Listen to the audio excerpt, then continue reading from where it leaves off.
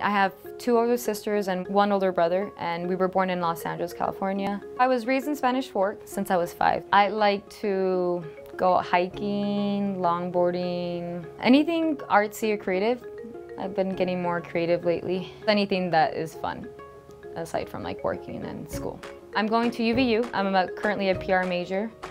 And this is actually my last year. I'm on my final year. I've been at Progrexion for 5 years. I guess my growth for my own skills have been like being more of a people person and patient.